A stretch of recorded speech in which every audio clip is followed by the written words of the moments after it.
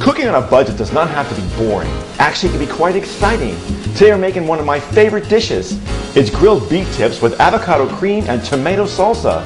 This dish features a flat iron steak. Have you tried one yet? They're fantastic. It's kind of a cross between a New York strip for flavor and the tenderness of a filet mignon. It's cut from the chuck, and there's only 2 per cow. The name flat iron came from the shape of the steak. It kind of looks like the bottom of an iron. We'll start by dicing it up in about 1-inch pieces. The marinade is simple with a little red wine and some Dijon mustard. And we'll bring it together with a whisk. Now we'll place our flat iron beef tips into a zippy bag. We'll add our marinade. We'll seal, shake, pop it in the fridge for at least 20 minutes. 2 hours even better.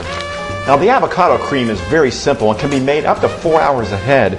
Make sure you use a ripe avocado. It should be firm yet give slightly to the touch, kind of like a ripe banana. We'll insert our knife and turn and then twist to reveal the seed.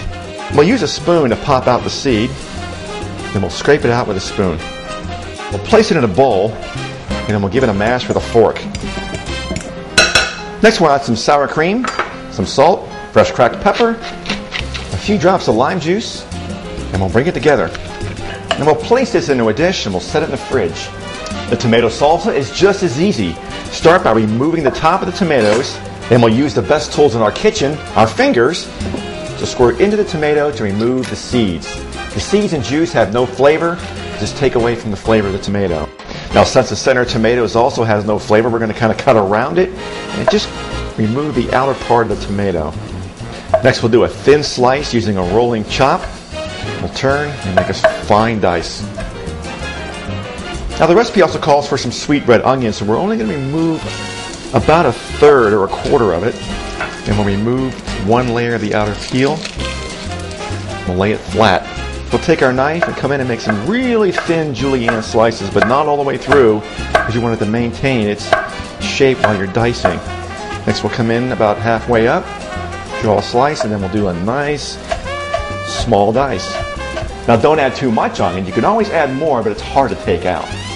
Now we're using fresh cilantro, and please don't skip the step of soaking it in cold water. It's loaded with sand particles. We'll just pop off some leaves, leaving the stem behind, which is bitter and tough, and we'll give it a chop. Add it to our tomato salsa. We'll add just a few drops, not a lot, of the lime juice, and we'll give it a toss. And we can pop this in the fridge too. Again, this can be made up to 4 hours ahead. Let's place our marinated steak tips on a hot grill, and we'll discard the marinade. Now if you don't have a grill inside or it's raining outside, this can actually be done in a skillet in the house. We're going to grill these for about 3-4 minutes per side. Because they're tips, they're going to cook pretty quick. Well, they look and smell good. Let's put them on a plate and we'll set them aside to rest. Now it's important you let them rest, all steaks, after they're done grilling. All the juices are in the middle of the steak. Letting them rest, the juices naturally come back out to the flesh of the meat. Now the best part about the dish is presenting it. The bed is going to be lettuce. I'm using Boston today.